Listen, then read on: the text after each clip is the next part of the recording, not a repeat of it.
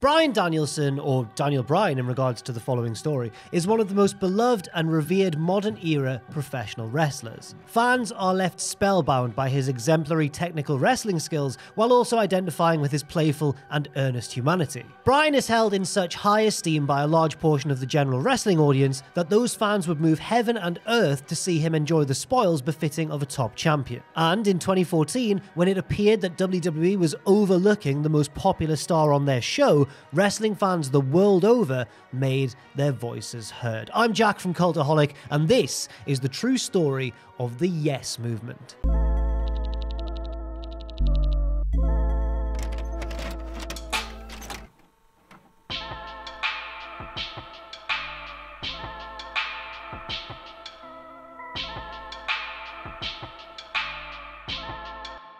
From the time Bryan Danielson inverted his name to become Daniel Bryan in WWE, he embarked on a WWE run unlike any before or since. Bryan went from heralded indie icon with an unclear mainstream ceiling to headline fodder upon rumours that he might jump to a national competitor 11 years later. That's quite a career arc for someone that debuted as part of a silly reality-based game show in 2010. It was on the premiere broadcast of NXT that clean-shaven 28-year-old Daniel Bryan faced newly crowned world champion Chris Jericho in what will probably be the best match of the season by a wide margin. Though they'd never worked together before, Jericho knew what Bryan was capable of, and the two put together a rather ambitious TV outing. Reflecting later on his first thoughts of Bryan, Jericho wrote, "I knew he would get over big as he'd done it many times before in Ring of Honor and New Japan. Once you learned how to get over, you could do it anywhere." Jericho wasn't wrong. Despite going 0 for forever on NXT, Bryan endeared himself well to the WWE audience. Both the fans previously aware of his rare greatness, as well as the viewers whose only wrestling intake was WWE. When Bryan was temporarily let go over that Justin Roberts strangling incident, fans were outraged. When Bryan's match with Sheamus was bumped from WrestleMania 27's main card, they expressed annoyance. When he became World Heavyweight Champion via Money in the Bank cash-in, there was a widespread feeling of ecstasy. And when a heel-turned Bryan lost the belt in 18 seconds to Sheamus,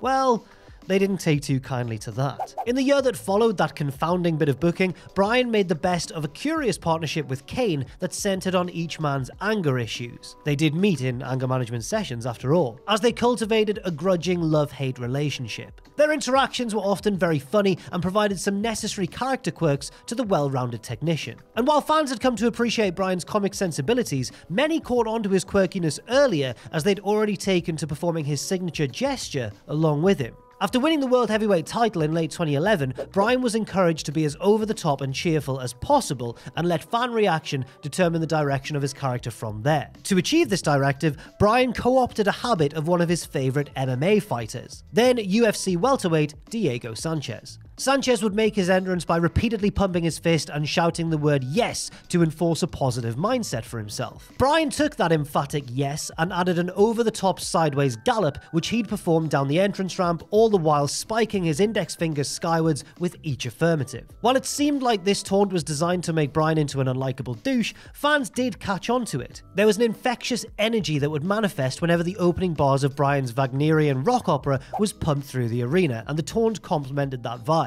Soon, crowds were yesing along with Bryan even after he was turned heel. And once a heel, when an increasingly unhinged Bryan tried to get crowds to stop with the yesing, countered with a big no gesture, the yeses continued anyway, and apparently played a part in his character's mental spiral. Despite this attempt to quite inorganically make the yes chants something they weren't, Bryan still had his following, and a vocal contingent continued supporting him through rivalries and issues with Sheamus, CM Punk, AJ Lee, Kane, or whoever stepped up to the plate to face he and Kane when they were teaming up. And while some of Bryan's other peers in group therapy later found the strength to reach for the sky, Bryan was about to launch deeper into the stratosphere. During the summer months of 2013, after Team Hell No had run its course, Bryan began earning the loudest crowd responses on any given show. Fan faith was rewarded as Bryan stood toe-to-toe with the likes of The Shield, Randy Orton, Christian, Sheamus, and others, oftentimes winning in featured bouts. That July, when WWE Champion John Cena hand-selected Bryan to be his SummerSlam SummerSlam opponent, there was a very real sense that Bryan was being made. The rockstar responses to Bryan had only increased in volume, and it felt like WWE was finally acknowledging that. Yes was now more than just Bryan's personal catchphrase, it had become the affirmative of choice for a fan base that was more used to trolling lukewarm WWE product with a droning, "What?" So 2013 Daniel Bryan really felt like a more positive revelation. Bryan did go on to defeat Cena in an instant classic of a match at the 2013 SummerSlam to win the WWE title. However, his reign was very short-lived, as guest referee Triple H and briefcase-toting Randy Orton ambushed the exhausted victor, facilitating his immediate title loss. The storyline mirrored what many perceived to be the maddening reality. Normal-sized, modestly human Bryan was internally viewed as far too human to represent WWE as the face of the outfit, as WWE often preferred to promote giants with million-dollar smiles that were ripped from the pages of the latest graphic novel. Seeing as Bryan looked a bit more like the bass player in a local cover band, he wasn't exactly the company's champion archetype. Instead, he was a B-plus player, a label that Stephanie McMahon placed upon him at the onset of the angle. But fans rallied behind Bryan in what became a man versus the machine story. At 3 consecutive pay-per-views, Bryan and Orton faced off for the WWE title, with screwiness playing a part in all 3 finishes. Bryan won the belt back at Night of Champions, but then had to forfeit it the next night due to referee shenanigans. Neither man then won the vacated title at the horrifically booked Battleground due to a Big Show run-in, or lumber-in. And then finally, Orton won the belt back at Hell in a Cell via more official shenanigans on the part of guest referee Shawn Michaels. And this seemed to finish Bryan's rendezvous with the main event scene, as Big Show was slotted in as Orton's next challenger, with the 7-footer now taking the yes chant for himself. Apparently, weirdly, someone in WWE believed that it wasn't Bryan that was over, but rather the yes chant itself that was over, regardless of who did it. Which is like that episode of The Simpsons when they hold the heroes parade for the inanimate carbon rod instead of Homer for using the rod to seal the capsule door shut, except this wasn't funny this time. With all due respect to Paul White, Bryan was very much the fans' choice of the day, and to have him anywhere outside the main event felt like a slap in the face. The B-plus player angle hit a little bit too close to the nerve for fans who had now grown tired of the machinations of the one and only legitimate mainstream American promotion of the day. And don't say that TNA was a competitor, because at this point, they were scaring AJ Styles away with a substantial pay cut. AJ Styles. Despite the Office viewpoint, many fans saw Bryan as more than just a face in the crowd. This was very much apparent in Seattle, 2 hours away from Bryan's stated hometown of Aberdeen, Washington, when a Raw taping in the Emerald City concluded with a symbolic belt raising ahead of Cena and Orton's unification match 6 nights later. The ring was filled with many ex-world champions for this segment, but Bryan outshined them all, earning a deafening response that briefly derailed the intended flow of the segment. And for his part, typically humble Bryan could only laugh a little bit as it was all going down. The following day in San Jose, WWE held a press conference to announce 2015's WrestleMania 31 for Levi's Stadium in nearby Santa Clara. Though a great many WWE luminaries were on hand for the presser, Bryan was conspicuously not among them, a fact noted by some of the question askers in attendance. John Cena took the occasion to acknowledge Bryan's absence, as well as acknowledging the uniqueness of the reaction the night before for the popular wrestler. While Cena seemingly had no problem discussing Bryan's popularity, there were apparently some higher-ups in WWE that didn't like being dictated to by the crowd. But maybe, just maybe, think this through for a second, maybe the person behind the yes chants were more popular than the chant itself. Big Show's main event run faded quickly, but as that push subsided, Bryan was taking his lumps from the Wyatt family in the upper mid card. It wasn't the worst idea, seeing as the Wyatts were a hot act when they were first called up. However, it really galled many fans when a battered and beaten Bryan submitted his reluctant loyalty to the group in exchange for them not beating him up anymore. It sadly seemed very apropos to end 2013 with one last debasement of an organic fan favourite. While Bryan did later write that his willingness to join the group was intended to be him plotting to tear it apart from within, fans at the time really groaned at this setup. After all, they'd learned by now not to necessarily trust WWE's storytelling methods. But rather than have this plan to destroy the Wyatts play out slowly over time, Bryan was turned back babyface very quickly. Just 2 weeks after pledging himself to the group, Bryan turned on the Wyatts at the end of the January 13th episode of Raw, attacking the bearded trio after a cage match gone awry. The response from the Providence crowd for the sudden turn was foundation shaking, and their mass yes chanting made for an unforgettable sight. And again, with all respect to the Big Show, it wasn't him who was getting this kind of adulation when he briefly took over the chant. This rushed split of Bryan and the Wyatt family may have been facilitated by something that happened at a college basketball game 1 week earlier. The Michigan State Spartans football team was being honored at halftime of the Spartans basketball game on their home court at the Breslin Center when basketball player Travis Jackson led the crowd in a big collective yesing for their fellow team. The unbelievable scene made it onto ESPN's SportsCenter, while other media outlets also picked up on the moment, explicitly crediting Daniel Bryan as the inspiration. Now, possibly because of this, kind of becomes pretty hard to justify having Bryan tool around as a lackey in a grey jumpsuit. This was free publicity in the mainstream and a clear indication that Bryan's influence had extended beyond the arena. Not that any of that helped him much in the short term. Though his immense popularity was more than obvious, Bryan went on to lose to Bray Wyatt in a very good opening match at the 2014 Royal Rumble event in Pittsburgh. Oh yes, the Royal Rumble, the event that determines, remember, who challenges for the world title and basically, usually, who main events at WrestleMania. Well, later that night was Orton and Cena's WWE title bout, the latest match in their best of 7,000, and it was fairly by the numbers. In fact, it was so by the numbers that the crowd in Pittsburgh dumped all over it, with one irritated chant after another, including the dreaded, "This is awful." But that response, that was kind of child's play compared to the Rumble match itself. Because there were still several open slots for surprise entrants, many hoped that Bryan, who had not been announced as a participant, would pop up in the Rumble match as well. After all, he was arguably the most popular star in the company at the time, and it would be quite foolish not to have him headline WrestleMania, right? One by one, the entrants hit the ring, some more serious contenders than others, none of which were a bearded man with maroon tights and kick pads over his boots. And then number 30 came around, and when Rey Mysterio hit the ring, all hell broke loose. Daniel Bryan was not in this Royal Rumble, and the crowd in Pittsburgh responded with a sustained torrent of boos that basically pissed all over the remaining field. The winner of the match ended up being Batista, who'd only just turned back up 1 week earlier after 3.5 years away. The plan was for Batista to challenge Randy Orton for the WWE title at WrestleMania 30, which the WWE audience wasn't really up for. Fans continued to react with outrage after the fact, flooding social media with their disgust. And it wasn't just the fans. Mick Foley himself blistered WWE's tone deafness in his own written rant. In fairness, it wasn't Batista's fault, nor was it Rey Mysterio's fault for entering the Rumble at number 30. WWE had simply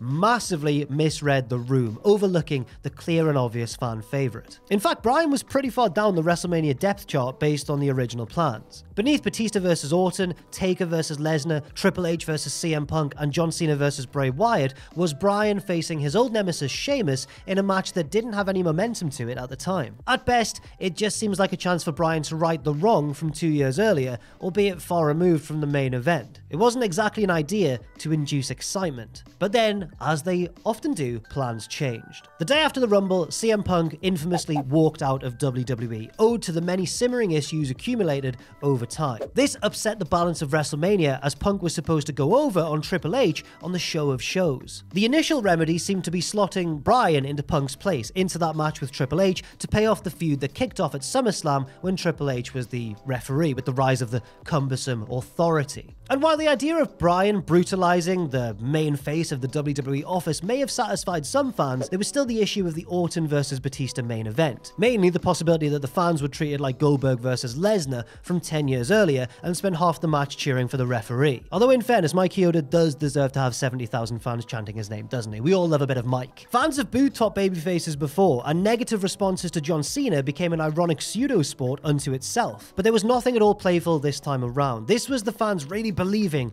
that they were being messed around, and the tone of their response reflected that. The fans identified with Bryan and wouldn't accept anything less than the man they believed deserved the spotlight, most getting to enjoy those rewards. The outrage might have fizzled out in other circumstances, but this time it really persisted. In the weeks ahead, crowds aired their vocal displeasure at live Raws, cheering Bryan loudly while booing Batista and openly disdaining everything else associated with the world title picture. This was the exact opposite of the fandangoing craze from a year earlier, as the company couldn't turn this response into some kind of net positive. Unless, of course, they took a big step and rerouted the booking. As February turned into March, there seemed to be changes in the offing. The supposedly virtuous Batista helped lay Bryan out in one instance, a sign that perhaps Drax the Destroyer was not the ultimate hero in this WrestleMania 30 story. It appeared that the final nail in Batista's babyface coffin was the negative response he got during his match with Alberto Del Rio at Elimination Chamber. Pittsburgh and the Royal Rumble was no fluke, because Minneapolis was firmly on the big Dave hate train as well, and all the points between the pay-per-view dates seemed to affirm a similar disinterest in seeing Batista being the one to chase Randy Orton's gold. With WWE realizing that there'd be no way to get a salvageable WrestleMania main event without injecting their most cheered wrestler in the company at the time, they did what they've often had to do in recent years: weave unpleasant reality into the ongoing story. On the March 10th Raw in Memphis, Tennessee, Bryan staged a protest of sorts by having a sea of supporters gate crash the ringside area, filling the squared circle in an act of defiance. Bryan made it clear that the show was being held up until he got his demand: a match at WrestleMania with that saboteur Triple H.